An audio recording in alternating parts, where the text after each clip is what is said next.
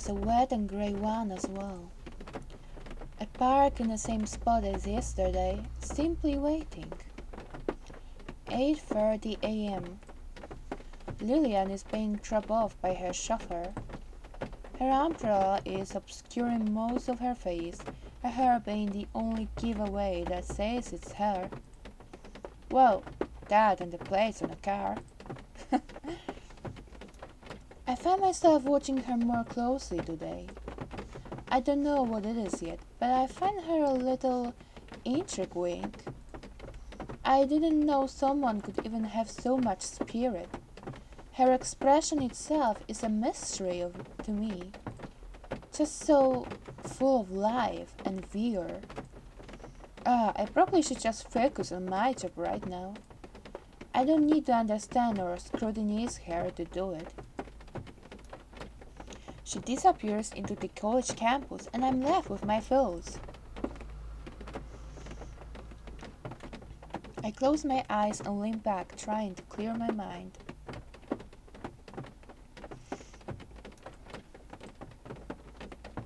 College is out for the day. Students are streaming out and making an unimaginable racket while doing so. Everyone has umbrellas, which makes it hard for me to tell her apart from the others. The black Peugeot is here, which means, yes, I think I see her walking towards it. Her two friends are standing a short distance away. They appear to be waiting for her? Again? Oh, she must have plans again. Although it appears her chauffeur has a different idea, she seems to be arguing with the man again. This time though, she's practically trapped inside the car as she hardly apologizes to her friends.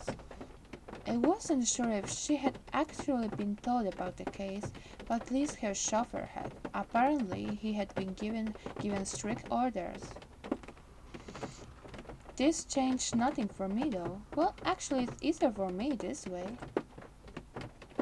This is obviously the safest option and my pay would be the same either way.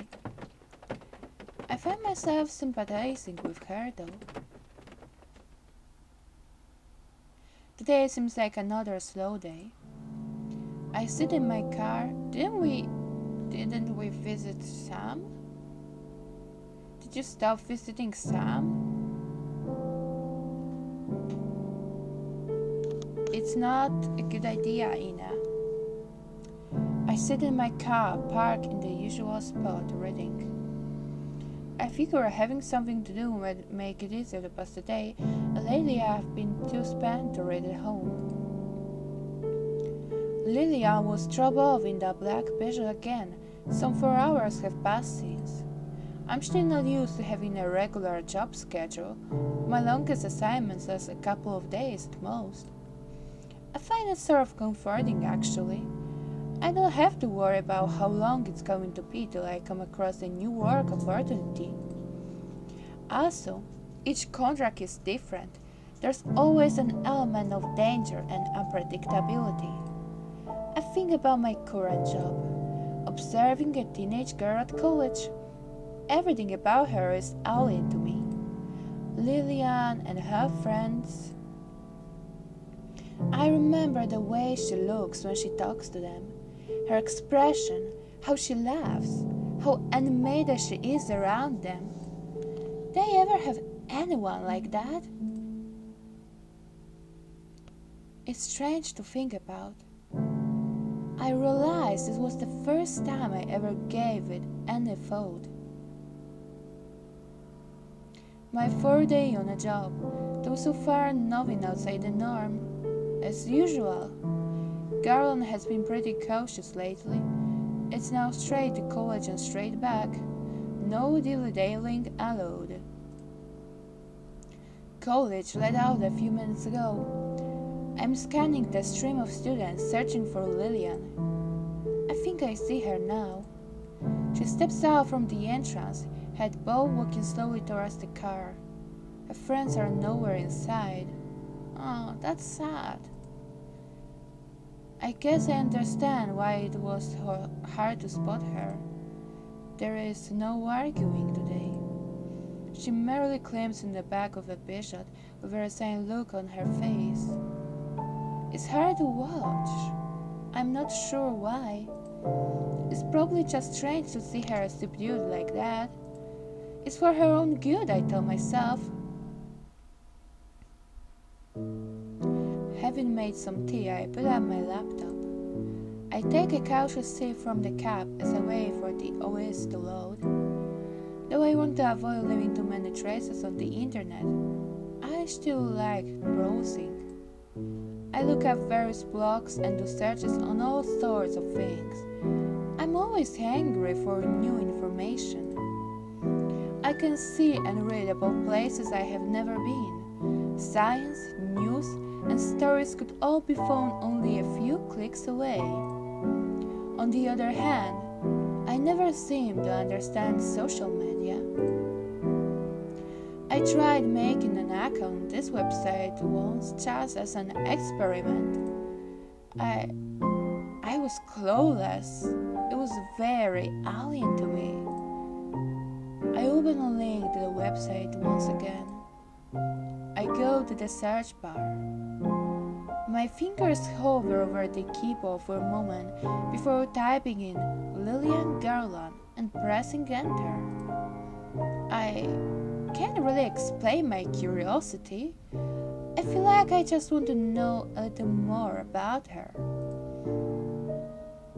Apparently, she's using her real name and picture here.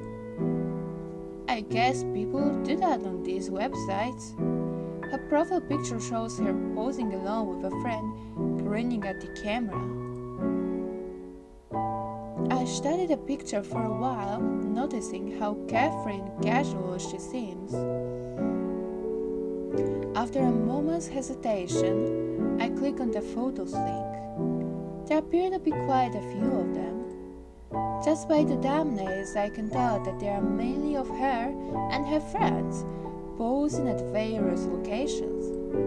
I click on one of them and get an enlarged view.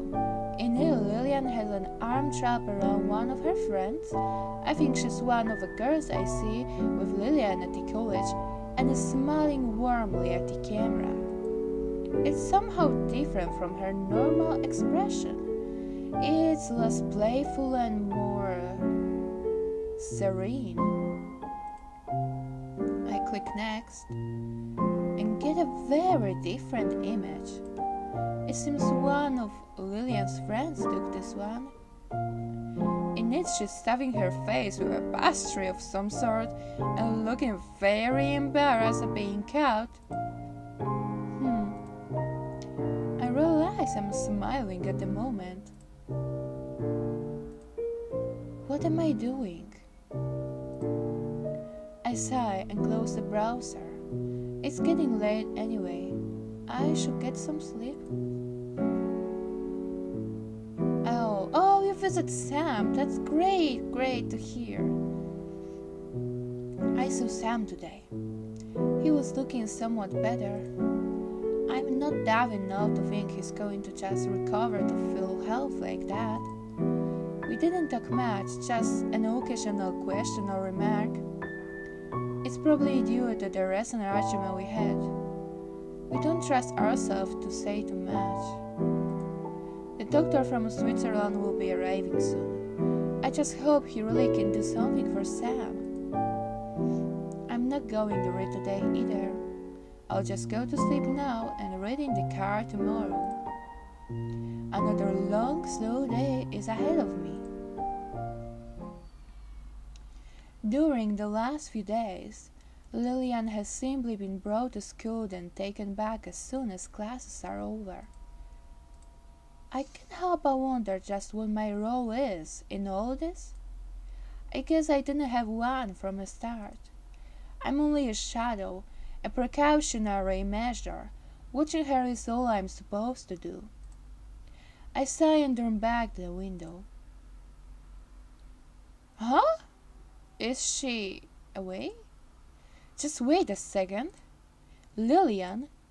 It isn't even Raquez. Why is she coming out? Lillian sneaking out of college, looking every bit a suspicious delinquent, Well, that's what you get from denying her friends.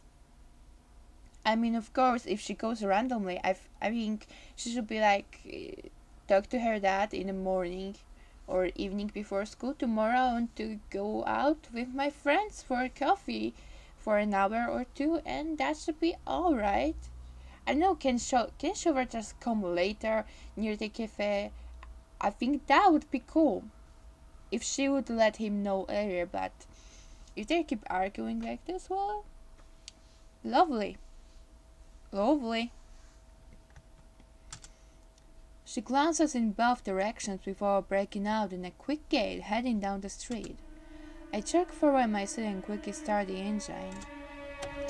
Oh, the music. What in the world is this girl doing? I follow her, making sure to maintain a safe distance between us. The music is so creepy. I knew things were going too peacefully. This girl just has to make my job more difficult. She walks quickly, not looking back, some sort of determination evident in her demeanor. It's the same kind of music as at the beginning, I think. She's heading, oh of course, the shopping center. She's being a rebel. I resist the urge to groan out loud. She stops near a stream. Leaning against the railing, she takes out her phone. I park my car a short distance away and drum on the steering wheel. In my rearview mirror, I see an soup speeding. Oh shit!